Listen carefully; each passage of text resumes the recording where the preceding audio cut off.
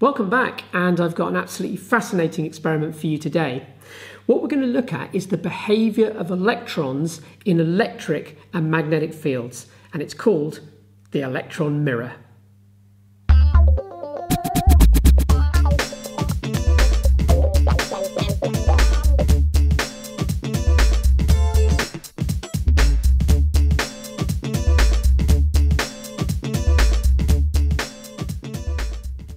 So to do this experiment, we need a fine beam of electrons that shine onto a fluorescent screen so we can see how they're travelling. And once we've got our electron gun working and our stream of electrons, we then need to put a magnetic field at 90 degrees to the direction those electrons are moving. And if we get the settings right, we'll see something called the electron mirror. So if you've seen my earlier videos, I hope you're all familiar with the electron gun. So if you remember, my physics teacher always taught me set everything up in front of your students. So I'm going to connect into the heater of the electron gun in here. So that's 6.3 volts at a couple of amps to create a hot filament. That's going to heat a cathode, and that cathode will have electrons that come off it. And to force them off it, we're going to make the cathode very negative, about minus 5,000 volts.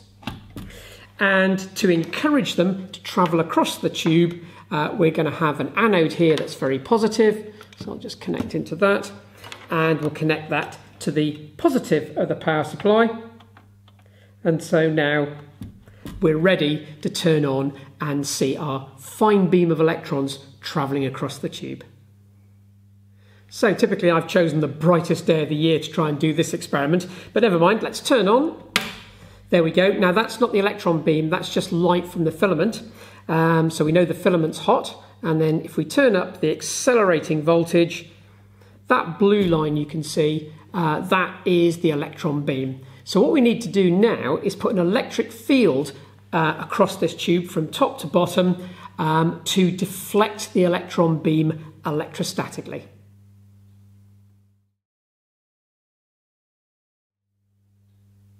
Right, so to deflect the beam electrostatically, let's set up an electric field in here. And remembering that electrons are negative, I'm going to make the top plate positive. So I'll connect that to the positive of the power supply, or I could just connect it to the anode. And I'm going to make the bottom plate negative. So the electric field is going downwards in the tube, but the electrons, because they're negative, we're making an assumption there, of course, but we know that electrons are negative, are going to be deflected upwards. So let's turn it on and see what we get. Okay, so let's turn on. So there's the heater coming on, and you can see the light from the filament. But now we'll turn on the power supply. And there you go. You can see the electrons deflected upwards towards the positive plate.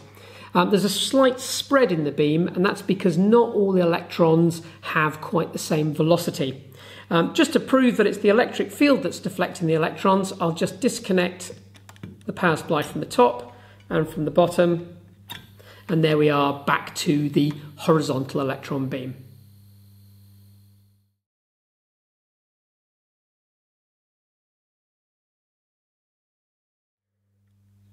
So now what we're going to do is leave the tube as it is with its electric field deflecting the electrons, but we're going to add to it a magnetic field at 90 degrees.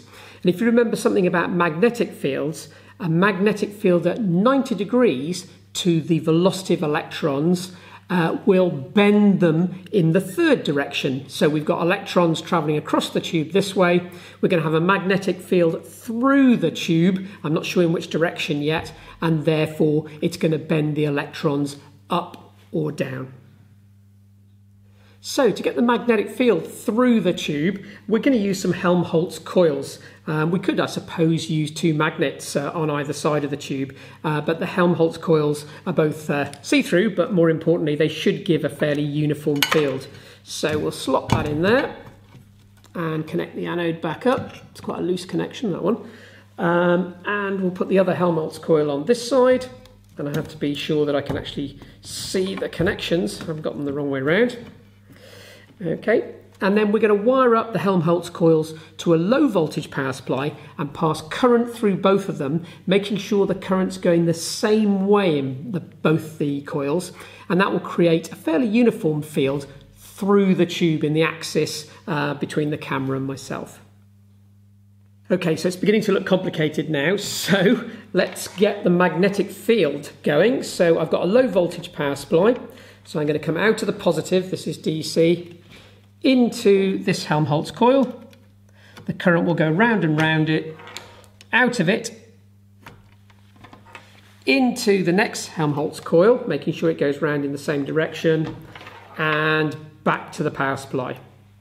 So now we've got the ability to deflect the electrons with an electric field, that's the two plates, top and bottom, and a magnetic field that's going through the centre of the tube. Okay, so back in the darkened room, and that's the electric field bending the electrons upwards towards the positive plate and away from the negative one. So I'm just going to disconnect the two plates, and we're back to the horizontal beam. And now what I'm going to do is turn up the magnetic field. And I've made sure I've got the current going the right way round in the Helmholtz coils to make sure that the beam is deflected downwards. So there we go. So what the plan is to do next is to get it balanced so that the force upwards due to the electric field will be completely counterbalanced by the force downwards due to the magnetic field, and the beam will go straight. And once we've got to that situation, the balance situation, then we'll turn up the magnetic field and make it much stronger, and we'll see the effect that we're hoping to see, which is the electron mirror. So our horizontal electron beam, I'm going to connect up the top plate to the very positive and the bottom plate to the very negative. Easier said than done in the dark. There we go. Okay, and now we know that that deflection is caused only by electric fields, but we're going to turn up the magnetic field, which forces the electrons in the opposite direction, and get to a fairly balanced situation, fairly horizontal line. But what I'm going to do now is turn up the magnetic field so it's much stronger than the electric field, and let's see what happens.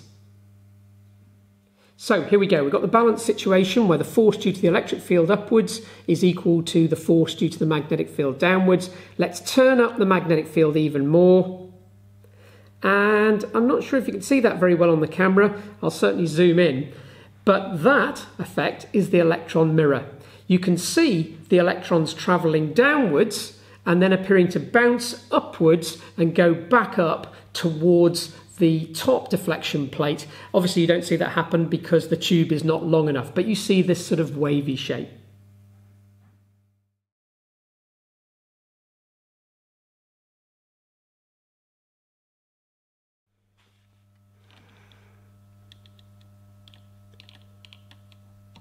Okay, so let's try and explain what's happening here. And it's not an easy explanation, but I'll try my best.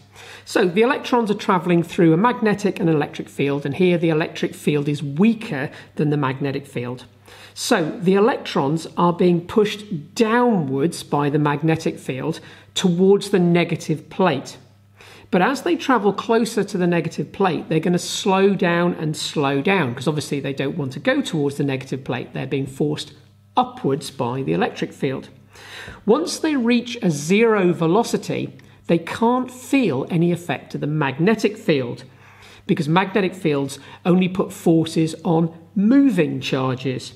So at the bottom point of the curve, the electrons have reached a zero velocity going downwards and are now only affected by the electric field, so they accelerate upwards towards the positive plate. However, as they accelerate upwards, they feel the magnetic field getting stronger and stronger and stronger because they're going faster. So that again slows them down in the vertical direction and curves them as if they were going to go back towards the negative plate at the bottom.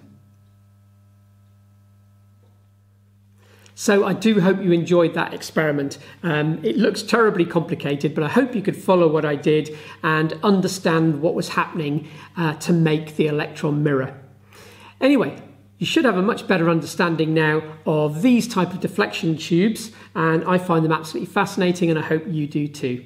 So I'll be making another video soon, and I look forward to seeing you then.